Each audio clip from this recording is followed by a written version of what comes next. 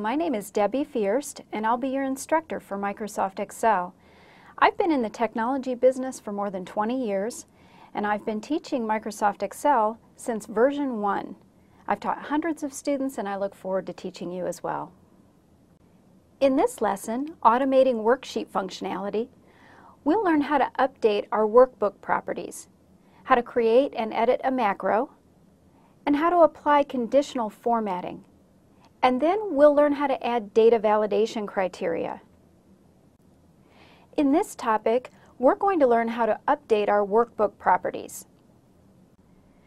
Every workbook that you create in Microsoft Excel has a feature called Properties. In the File Info area is where you will find these properties. And you have the capacity to fill in details, also called metadata. This is referred to as metadata.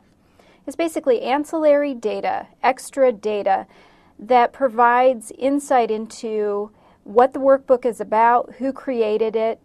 Okay, and when you get into that properties box, you have 5 tabs that you can fill in. The main one is the summary tab, as you see here, and you give your workbook a title, put in a subject, say who the author is, perhaps who the manager of that author is, and the company name. And you can fill in things like keywords, comments. This is very helpful when you're trying to locate a workbook later. You can utilize this metadata to make sure you're finding the proper file.